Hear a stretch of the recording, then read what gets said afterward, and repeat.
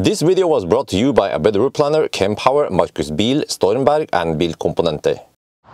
Yo, what's up? We're now at Cleavage and behind me here you see Polestar 2 PP. This is a new one with upgraded battery and also upgraded drivetrain, more powerful motors, and well, actually it still outputs the same horsepower, or 350 kilowatts. Yeah, I don't remember how many horsepower that is, but it has more torque.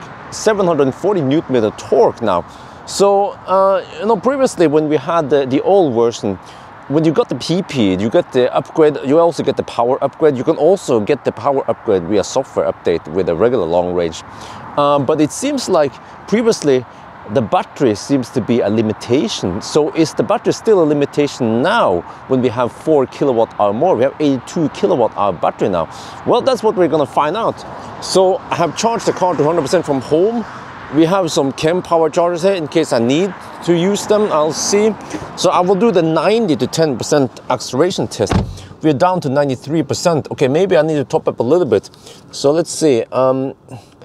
We're gonna drive back and forth here and then do the launch. And let me see, no noise is there. Okay, roughly. Yeah, here is usually the launch point. So I'm gonna do this. See, this is pretty cool. I can do this, and then it says that I will arrive with 90 or 89%. So I'm gonna top up quickly because I need 90% when I start. This is super convenient, man. Okay, let's get ready. And then we have to do a lot of launches, 9 launches total. And okay, I can show you, by the way, we're gonna use, let me see, this one, this is performance. Okay, okay, this is from previous run earlier today. So we're gonna use this launch meter thing. I'm not sure how it counts, because this is probably based on speedometer, but 100 kilometers per hour on the speedometer is 97 kilometers per hour GPS speed. And I also have Draggy I will be using. That one is based on GPS speed. So we'll see how this one is compared to Draggy, right?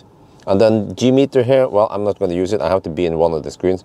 So I'll be recording this one. I could also record this screen here, but wait, let me see. Yeah, this one also, but I'll just go over this one for now.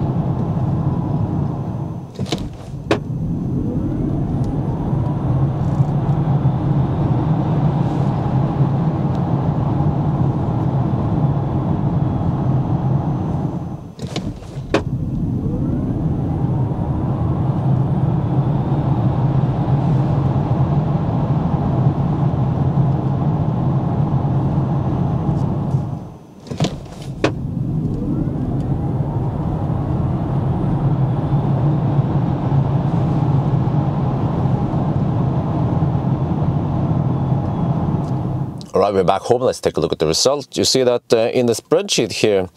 Yeah, the old one, this is the PP, the old one, that was with winter tires, but it shouldn't matter too much. So still, we have the same tire dimension.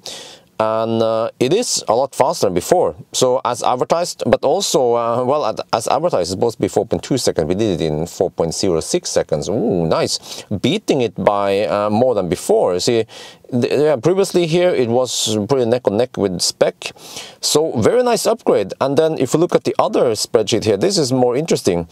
So when we look at 90% and so on, this test is to see how consistent the power output is as the battery drops. So good cars, they will have very little drop. You see here, for example, Model 3 Performance, very consistent all the way till the end, whereas the old Performance from 19, well, that's even this one is a little bit old also. But you see that the old one here towards the end at 10%, it became quite slow compared to at the higher end. But okay, what you see here is that the old one here, okay, it was slower than the new one, and even the new one at let's say 40% battery even is roughly as fast as the old one at whatever 90 or almost 100%. And what I want to see is that so previously, okay, the Polestar 2, I have to explain here.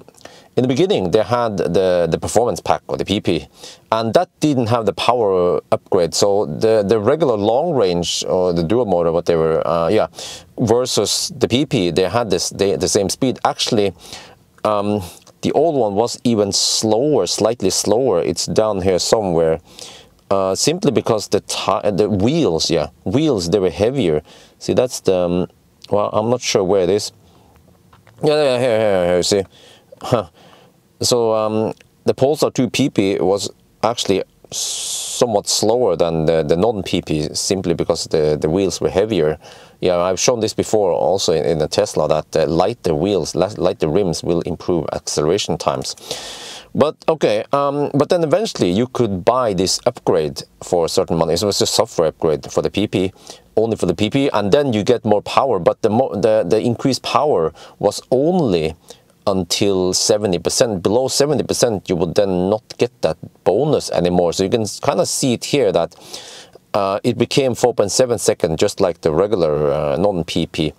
And this is what I want to see, is that with the new battery and also new drivetrain, but especially battery, then is the battery that much of a limitation anymore? It doesn't seem like it. And then over here we have the normalized data. So this one will show you better how flat it is, and also the average here will also show you. Ideally, you want to have this number as low as possible. You see that, for example, BMW i4 has really low numbers, and then the old Tesla, you see, was not that great. Also Kia EV6 GT also, yeah.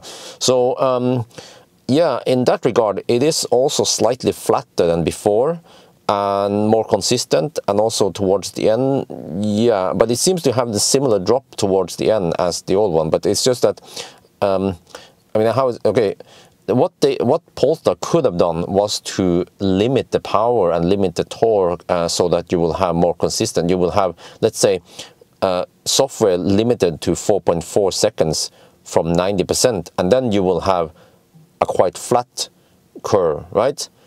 Maybe similar to BMW is doing, because they, I don't know, maybe they limit the power slightly, so you can just have very consistent driving, whereas Polestar and maybe, well, at least the old Tesla Model 3 Performance, you get quite awesome performance at the low end, but then towards the end the battery becomes a limitation, and then it goes slow, especially at 10%. So yeah, this was interesting to see the upgrade. I wanted to show you guys that if you pay now for the PP, you get, okay, you get this one, you get the Öhlins damper, you get the nice big fat brakes, and you also get more power, and it is more consistent. You can enjoy the power for a longer time than before, I feel like. So this is definitely a nice upgrade. Yeah, and I think I'm the only one testing acceleration in this way, this extensively. But now you guys get the answer, and then it will be easier for you to consider, should you go for the regular dual motor or the performance pack? Yeah, so anyway, I think that's going to be it for now. I hope you guys enjoyed this video. As always, thank you for watching, and talk to you later.